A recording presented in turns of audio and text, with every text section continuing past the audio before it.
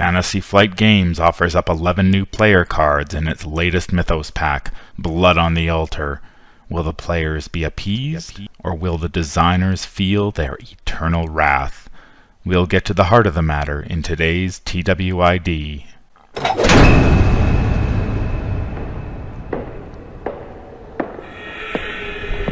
The stars are right, and that means it's time for another episode of The Whisperer in Darkness. I am your host, the man from Ling. Thank you very much for joining me today. On today's episode, I am reviewing the player cards from Blood on the Altar, the third Mythos pack in the Dunwich Legacy cycle. There are 11 new player cards in this pack, which we can use to tune our decks. So let's take a look at them, starting with the first card in the pack, which is Prepared for the Worst. It is a one-cost Guardian event. It has an intellect and combat icon. It is a tactic, and its game text reads, search the top 9 cards of your deck for a weapon asset and add it to your hand. Shuffle your deck. So this is one of the, I believe it's one of the first tutors in the game that we have, and it is for weapons. So if you absolutely need to draw yourself a weapon, you can't go wrong with Prepared for the Worst. If you take a look at some of the statistics behind the card, if you're playing a typical Roland Banks deck with 5 weapons, his 38 special, 2 machetes, and 2 45 automatics, you've got about an 86% chance of starting with one in your opening hand. If you add one Prepared for the Worst to your deck, that percentage improves to 90.89, that you'll start with one. If you have 2 Prepared to the Worst, you're at 94.26. Now, if you don't happen to draw a weapon in your opening hand, and that's aggressive, that's mulliganing aggressively, basically ditching your entire opening hand to draw 5 new cards if you don't draw a weapon. If you do end up with a Prepared for the Worst and no weapon, you've got about an 88.17% chance of pulling a weapon on the first turn if you play Prepared for the Worst. So if you need a weapon, this is the way to get it. Almost, it's not an absolute guarantee it can whiff, but you do have a very good chance of getting one. And certainly I have played the odd game of Arkham Horror where I have not started with a weapon in my opening hand, and things have spiraled out of control from there. I think this card, it may not be an auto include right now, but I think as FFG has spoiled some weapons in future packs that are quite expensive in terms of experience point cost, having something like this to be able to pull those, because you're probably only going to be able to afford to buy one of them with your experience. Having this to pull that weapon would certainly help. I think this card will also come into its own when we see more investigators. FFG has already spoiled at least one investigator that has a deck size larger than 30 cards. So being able to add a card like this to search your top 9 cards for a weapon would be very helpful if those deck sizes do increase. The next card in the pack is Keen Eye. It is a Guardian asset. It costs 3 experience. It is a talent, and it is permanent. And it has the text, it has a free trigger, spend 2 resources, you get +1 intellect until the end of the phase. Or it has the free trigger, spend 2 resources, you get +1 combat until the end of the phase. Now when this card was spoiled, I was pretty excited about it, and I thought it would be a guaranteed include in a lot of Guardian decks. Now that I've had a chance to play with it, though, I'm not so certain I'm crazy about this card.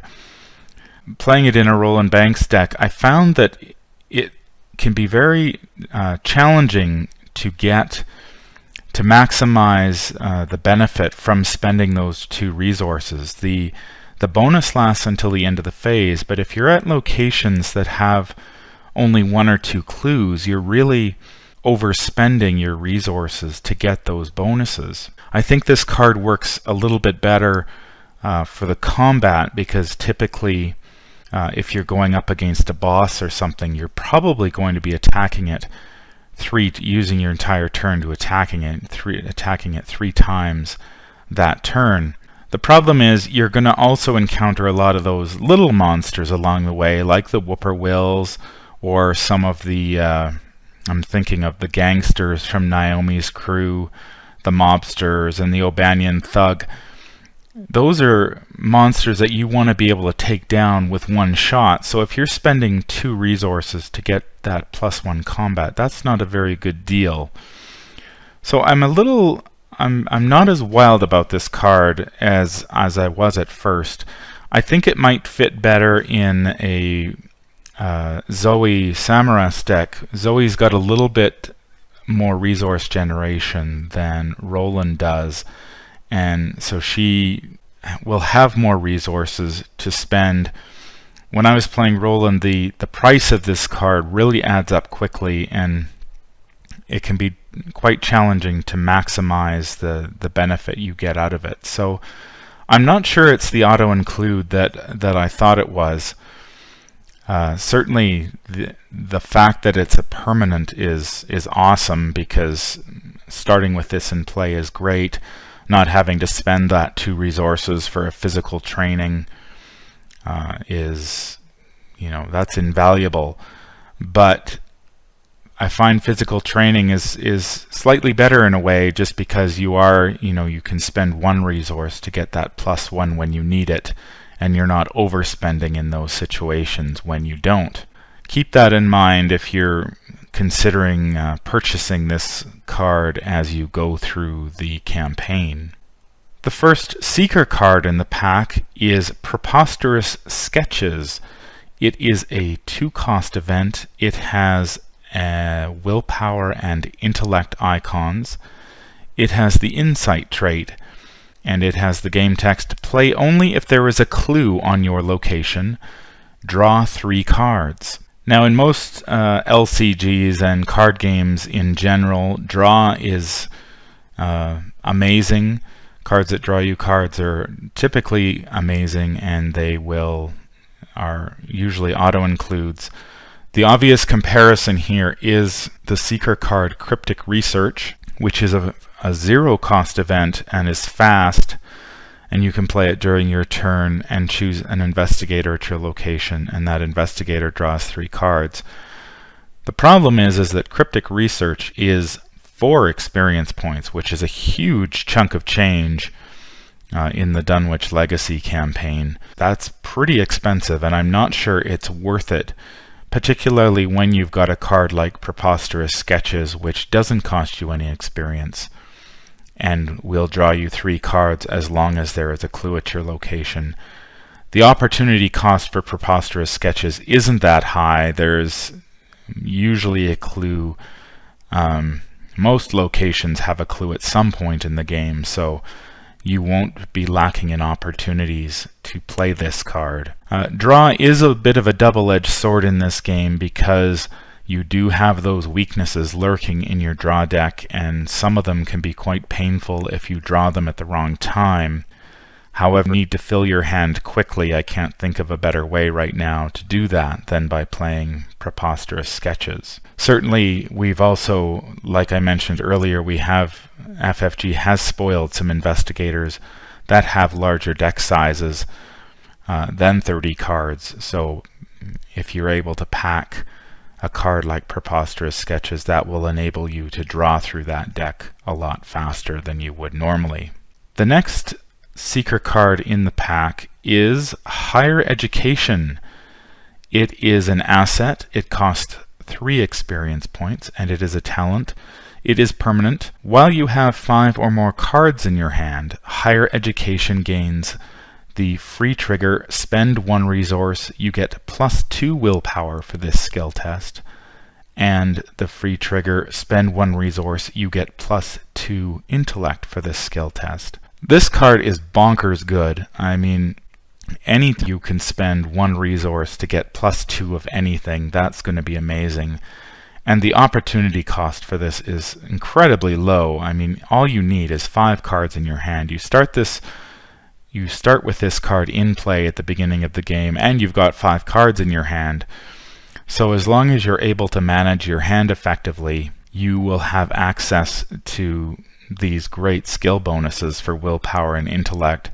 Certainly seekers like Daisy and Rex have access to Dr. Mylan Christopher, who can give them all the resources they need to plow into this thing. So you could get some ridiculously high numbers if you needed to for willpower and intellect. Maybe this card will prompt more Daisy Sorcerer builds where she dips into the Mystic cards because she has that easy access to willpower boosts with this card. I think if you're playing a Seeker, this card is probably an auto-include. I mean, the bonuses are just so good that you'll be hard-pressed to pass them up. Of all the permanent talents in this Mythos pack, I think this one is probably the strongest of them all. The first rogue card in the pack is their talent. It is an asset, like they all are. It costs 3 experience points. This is Streetwise. It is permanent, and it has the free trigger. Spend 2 resources, you get +3 intellect for this skill test, or spend 2 resources, you get +3 agility for this skill test. Now, having played a bunch of rogue lately, rogues were really lacking in intellect power, and this card solves that problem. It gives them a huge intellect boost as well as that agility boost that rogues really enjoy.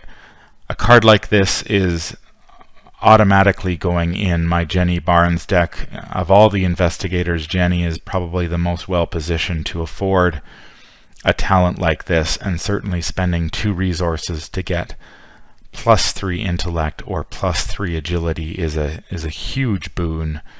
Skids also, if he's playing solo, would probably like a talent like this. The intellect boost is always going to come in handy in whatever scenario you're playing, and the agility boost is extremely helpful considering that I mean, rogues already have a high agility.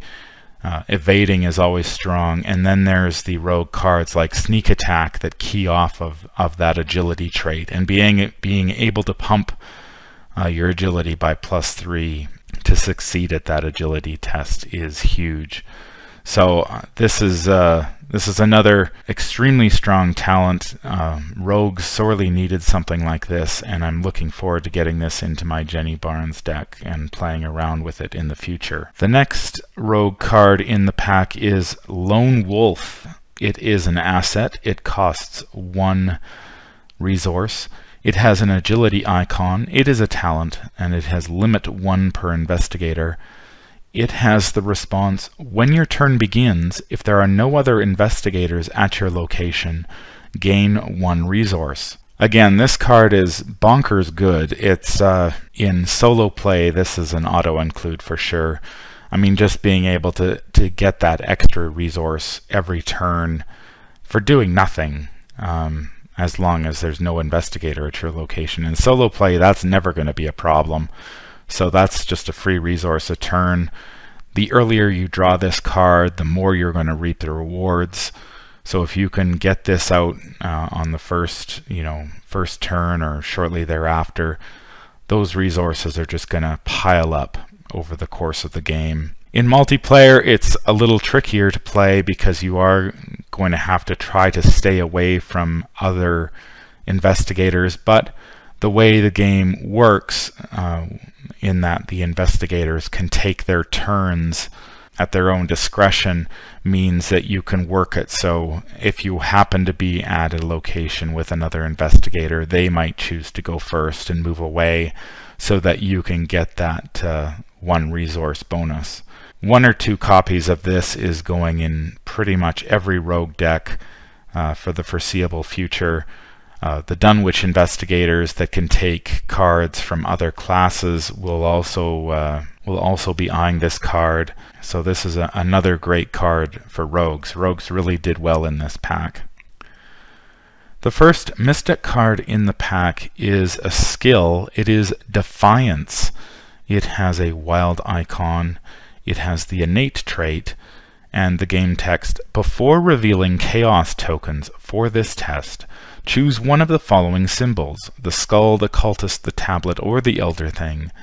Ignore the effects of the chosen symbol during this test, including its modifier. So this is an interesting card in that not only are you ignoring the modifier, so a skull, say if you're playing Essex County Express toward the end of that scenario and your skull token is worth -4 or -5, not only are you treating that as a 0, but you're treating any of the effects caused by that token. You're just nullifying them, so you don't have to worry about it. So all those effects like add a doom to a cultist in play, or discard a card from your hand, all of that stuff just goes away. Now, the problem with this card, I think, is that if you're playing it to try to blank the effects, that's really going to be difficult to do. If you take a look at the probability, in a 16 token chaos bag, your chances of pulling a 1, a 0, or an elder sign is about 25%.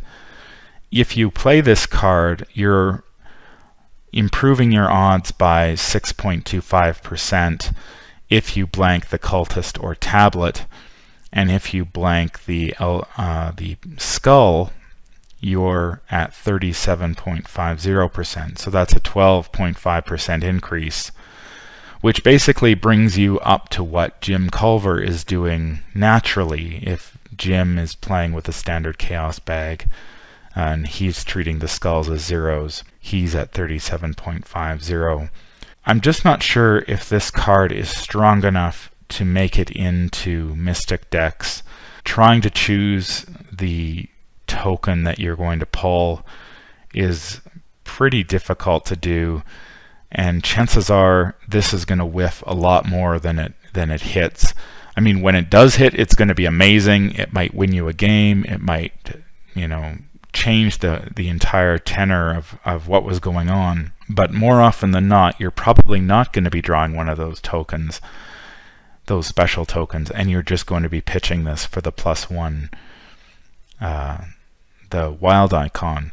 Now, somebody who, I think, if you want to go all in on chaos bag manipulation, certainly Jim Culver would benefit from this card more than other investigators. If Jim has a grotesque statue, say, and if you're just considering the standard 16 token chaos bag, he has a 62.5% chance of pulling a +1 0 elder sign or a blank skull with the grotesque statue. That increases to 70% if you play this card to blank the cultist or the tablet. Now, obviously, in the Dunwich Legacy campaign, I mean, maybe you want to consider this card if you've added a lot of tablets to the chaos bag. Say you failed to save the students, or you lost Adam Lynch at the Miskatonic Museum. Maybe you want to blank the Elder Thing token because you cheated in the House Always Wins, or you took the Necronomicon at the end of the Miskatonic Museum. You could try to use this card for that, to blank those tokens, but I just don't think that it does enough to warrant inclusion in a lot of decks. I think there's going to be much more powerful cards to include. The next Mystic card in the pack is the class's talent, and that is Blood Pact. This one's been spoiled for a while. It is an asset. It costs 3 experience. It is not a talent, it is a spell and pact. It is permanent.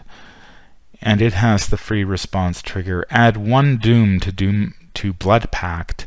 You get +3 willpower for this skill test, limit once per test.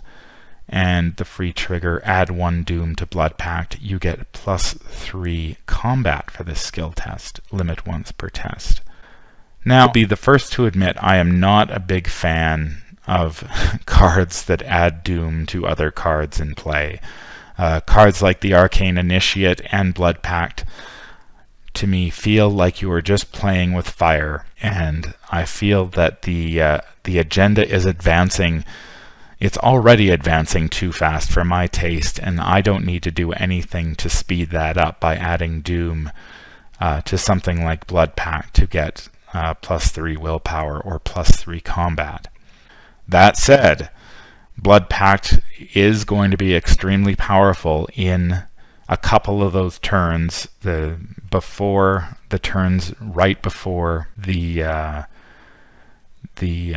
agenda advances, when you can go hog wild with this and just load up the Doom, because as soon as that agenda advances, all the Doom will be taken off this card. So as long as you can cram in a whole bunch of tests, say you're using your Shriveling or your Fire Axe or things like that, you could boost all the tests that you could possibly want in that period, knowing that all that Doom will disappear. I'm not sure whether I'm all that keen on spending 3 experience points on a card that has such a limited use, though. You know, take something like the Essex County Express. I mean, it has five agendas, so you're going to get a little bit more use out of this than in that particular scenario. But if you're playing a scenario that has only 2 or 3 agendas, then you're going to be, I mean, there's really only a couple of opportunities to use this card. It's going to be extremely powerful when you do, but it's quite possible that you simply won't be in a position on those turns before the agenda advances to use this card, in which case you've spent that 3 experience points for nothing. Now, maybe an investigator like Marie Lambeau, who is able to manipulate the Doom tokens on the table, can get a little bit more oomph out of this card, but since she hasn't been released, I'm not going to look too closely at that. With the investigators we have now, there is no way of manipulating the Doom on the table, so your chance to use this card is going to be fairly limited, and I think for me this card is going to be staying in the box for the time being until we do get somebody who can move those Doom tokens around or spend them or get rid of them in some way. The first Survivor card in the pack is Rise to the Occasion. It is a skill. It has 3 wild icons. It is innate, and it has the text, commit only to a skill test you are performing, and only if the difficulty of that test is at least 2 higher than your base skill value. Now, I wasn't sure quite what to think of this card when I first saw it, but the trick to remember with this card is base skill value. So if you have somebody like Wendy Adams on the table with a cat burglar, say, you are adding this to her base skill value of 4, not 5, because of the +1 from the cat burglar. Same goes for her woefully low strength, or her woefully low combat, sorry. So this can take you from being 2 down to 1 up, which is a pretty, I mean, that's a huge jump. If you've got another skill card you can play on top of that, or you've got a couple of those passive boosts to get you to a +2, that's going to be a succeed in most cases if you're using a standard chaos bag. This card also works extremely well with Will to Survive, that the survivor event that enables you to ignore, you don't have to draw from the chaos bag for your turn. So that can turn, you know, if you combo this card with that one, you can turn, you know, skill tests that you would probably fail into automatic successes. The versatility of this is amazing. I mean, being able to play 3 wild icons on any skill test that you require is incredibly strong. So I think a lot of investigators who are able to take this will certainly take a really close look at it. Certainly Wendy. I'll be playing this, I think, in the combo Wendy deck that I've been playing around with lately. Those 3 wild icons are just so strong. Also, Ashcan Pete would like this, and I think a lot of the Dunwich investigators who can take the cards from other classes should consider something like this to boost those skill tests that they need. So this is a strong card, a good card, and I'm looking forward to playing it. The other Survivor card in the pack is its talent. It is Scrapper. It is an asset. It costs 3 experience points, and it is permanent. It has the free trigger, spend 1 resource, you get +1 combat for this skill test, or spend 1 resource, you get +1 agility for this skill test. So this is basically a permanent hard knocks. Now this card is automatically going into my Wendy deck. It has the two skill tests that she needs. I think she needs the most, that the combat to improve her woefully low combat, and that agility in case she needs to evade, or in the case of the combo Wendy deck, when it comes to play your sneak attack, being able to spend resources to boost that agility test that much higher will help you take down some of those big bad bosses a whole lot easier. I think Ashcan Pete would like this as well. You can certainly, if you've got Duke on the table, sometimes Ashcan struggles to, if those monsters have a higher combat than that base 4 that Duke gives him, this will certainly help you boost that up a little bit higher and solve those problems for him. So I think this is another one of those the talents. I think it's one of the stronger talents, along with Streetwise and Higher Education. Of the 5, I would probably rank Higher Education as the best, followed by Streetwise and Scrapper, and then I would probably put Keen-Eyed and Blood Pact towards the bottom. The final card in the pack is Emergency Cache. This is the level 2 version of that event from the core set. It has the supply trait, and it has the text gain 3 resources and draw 1 card. So the 2 experience points for the draw 1 card has been well established. There are lots of cards that do that now. Lucky is one I think of off the top of my head. I believe Taunt also has a similar effect in the Guardian class. Emergency Cache, I mean, it's an amazing card. It's an auto-include in pretty much every investigator deck right now as a 2-of. And so this one is that much better in that it gives you that extra card draw on top of the 3 resources. It does cost 2 experience points, so I'm not sure whether it is one of the first cards that you'll be upgrading to, but if you have some experience left over towards the end of the campaign, you certainly couldn't go wrong by picking up a copy of this and getting a little bit more card draw out of that, out of your emergency cache. So overall, I'd say this pack is it's a really good pack. I like a lot of the cards in it. I think that the Guardians struggled a little bit in this pack. Prepared for the Worst is useful. Keen Eye, I'm not so crazy about. Your experience may vary. The Seekers did very well with Higher Education and Preposterous Sketches. The Rogues got some much needed boost with Streetwise and Lone Wolf. The Mystics, I'm not particularly crazy about Defiance or Blood Pact.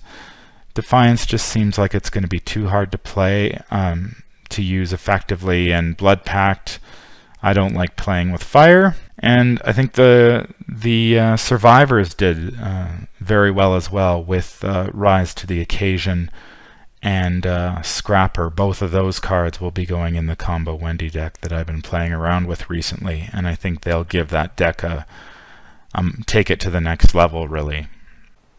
That's going to do it for me today. If you enjoyed this review, I'd appreciate it if you would leave me a thumbs up. If you agree, disagree, or just want to chat about this great game, please leave a comment down below. Make sure you hit that subscribe button to be alerted when I release new content. If you'd like to drop me a line, I can be reached at manfromlang@gmail.com. I'm also on Twitter at manfromlang. Until the stars are right, keep your shotgun close and your elder sign closer. Take care out there, and happy investigating.